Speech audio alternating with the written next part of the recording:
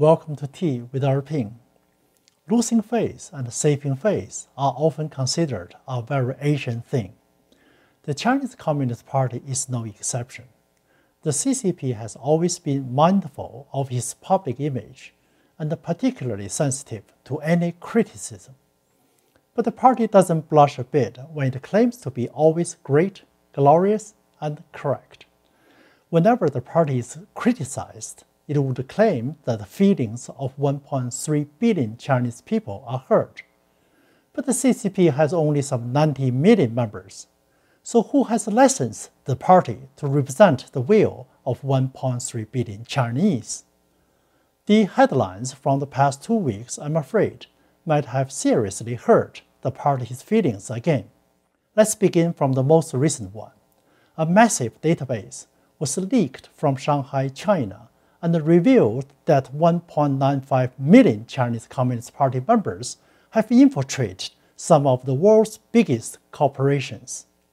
That includes IBM, 3M, PepsiCo, Boeing, HSBC, and some Western consulates. Sky News first reported on this and called it a major leak that lifts the lid on the Chinese Communist Party. Now, we haven't heard anything from the Chinese government officials, but the Chinese state media have not been silent. Have a look at this headline from CCTV. The hype from Western media about the so-called CCP list is a complete anti-China scheme. Here's another from Global Times. The Five Eyes are blind.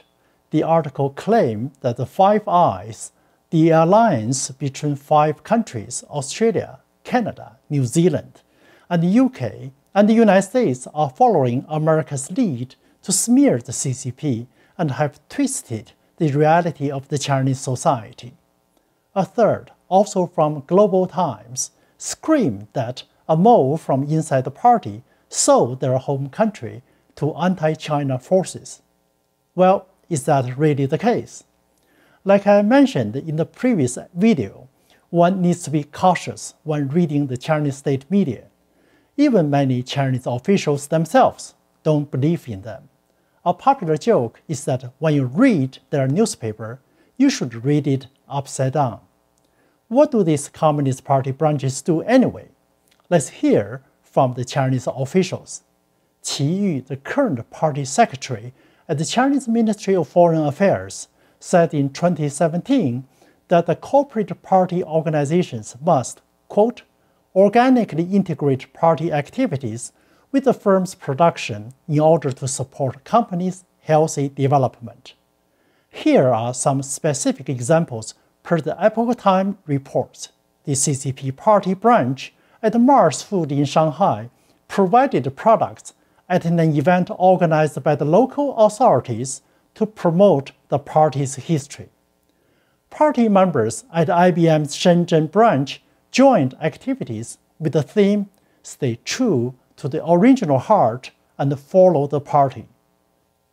Party branch at Westin Beijing Financial Street, part of the Marriott hotel chain, stitched Chinese national flags together and studied the spirit of Long March, the infamous Red Army retreat in the 1930s. If this sounds a bit too distant for you, what if I told you that similar things have happened here in the USA? A recent investigative report by Axios revealed that a suspected Chinese spy, Fang Fang, developed extensive ties with U.S. officials, including a congressman. According to the report, Fang targeted up-and-coming politicians in the Bay Area in California and around the country. She used the campaign fundraising, networking, and romantic relationships to cozy up to them. Per the report, quote, the case was a big deal because there were some really sensitive people that were caught up in the intelligence network, said a current senior U.S. intelligence official. And she's far from the only one. In July, the FBI Director Christopher Wray made a stunning statement that they are opening a new China-related counterintelligence case about every 10 hours. He also said, quote, "Of the nearly 5,000 active FBI counterintelligence cases currently underway across the country, almost half are related to China," and mentioned that China might be compromising the very organizations working on essential COVID-19 research. And in September, Secretary of State Mike Pompeo reminded us that the CCP campaigns have increasingly aimed at state-level officials.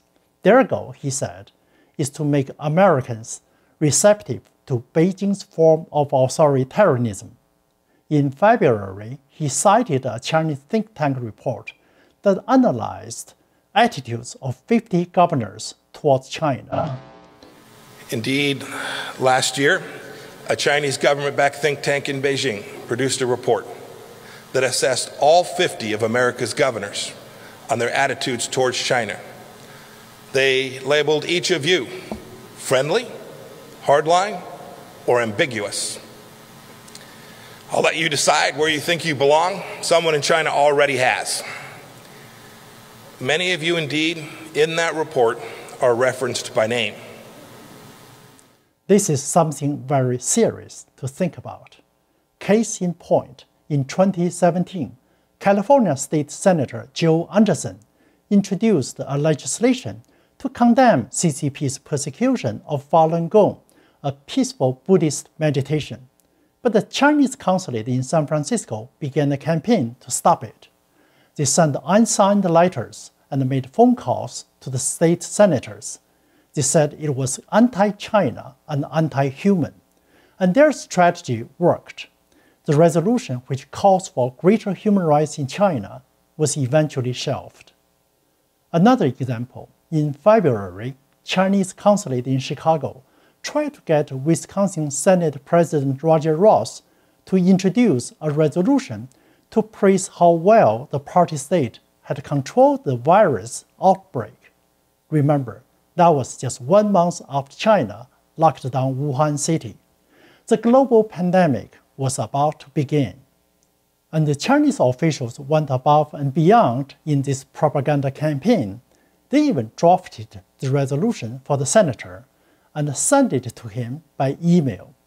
To their dismay, Senator Ross did just the opposite.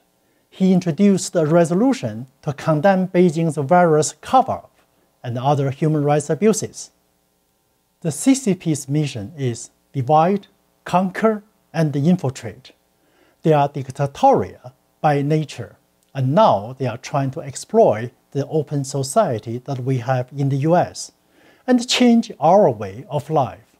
Our freedom and our values are at risk. Let's also give a fair chance to the other side and find out what the party state has to say about all of this. A few weeks ago, Professor Di Dongsheng, Associate Dean of the School of International Studies at the Renmin University of China in Beijing, gave a speech in Shanghai, China, to a large conference. The event was hosted by the media Guancha. It had 3,000 live Chinese audience members and was watched 20 million times in 2 days. Professor Di bragged about CCP's old friends from the Wall Street who could lobby on its behalf, and he shared a story to show his point. Let's hear what he has to say. 我们在美国的它的这个利用它全是核心圈，是不是？我前面讲过，华尔街在1970年代开始对美国它的内政外交有非常强的影响力，所以我们有路径依赖，是吧 Well, what an eye-opening presentation from Professor Di. And he was right. What he disclosed was more than just a little bit explosive, and perhaps a bit more than he should. Like the professor said, the CCP believes that they can use money to fix anything, anywhere in the world. The CCP is infiltrating the West strategically through economic influence, espionage, honey traps, and even all-out threat. This is in reality an unlimited warfare on Western democracies. Let that sink in for a moment. In a previous episode, I talked about two various whistleblowers. Even though Professor D did not intend to blow the whistle, I think for America and the rest of the free world, he had done just that.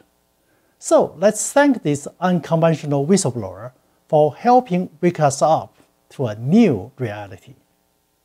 That's enough food for thought today. If you wish to learn about the CCP's academic threat specifically, our next episode will be just for you. Like a Japanese proverb said, if man has no tea in him, he's incapable of understanding truth and beauty. Perhaps now is a perfect time to have a cup of tea. So stay safe. Until next time, peace and tea be with you.